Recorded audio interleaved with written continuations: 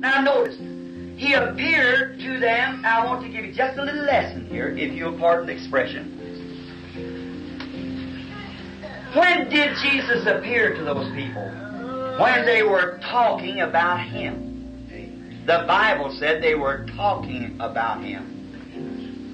Now Jesus will not come into your presence when you're carrying on with your rock and roll and boogie-woogie and all that stuff there.